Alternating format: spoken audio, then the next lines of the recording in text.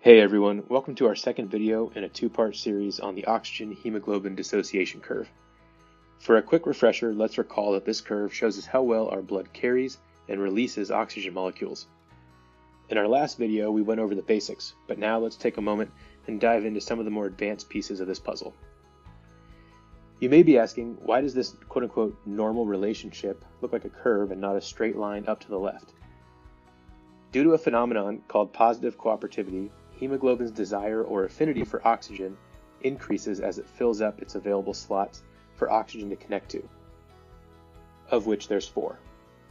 Simply put, it wants more as it gets more. As we look at our curve, let's go to the very end of a healthy patient. When we hit 100 millimeters of mercury on our partial pressure, we're talking about the pressures at the pulmonary capillaries. These capillaries have a high percentage of saturated hemoglobin molecules, which makes sense because it is here where the hemoglobin are being loaded up with oxygen to deliver to the tissues. If we look at the body, or slanted portion of the curve, we see our pressures drop to roughly 26 to 27. For a normal patient, this is going to be right at 26.6 on average. And you'll notice that our saturation is around 50%. This portion of the curve represents the systemic capillaries in the body tissues. You may see this portion of the graph labeled P50 in some texts. Think of this section as muscle. In the muscle, we see oxygen being taken to and dropped off at the tissues that need it to perform their functions.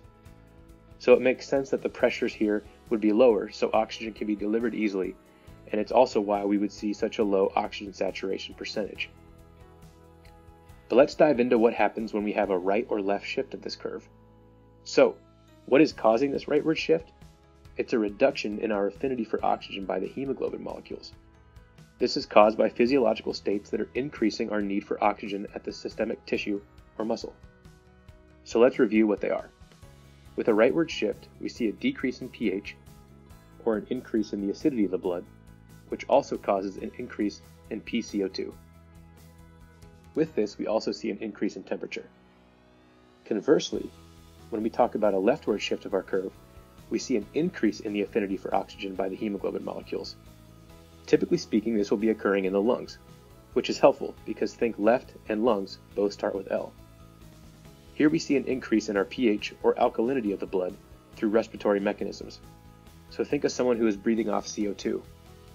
They'll have an increase in their blood pH and a decrease in pCO2, and because air is cooler than our body temp, we can see a decrease in temperature as well. I hope this clears up some of the confusion around this topic.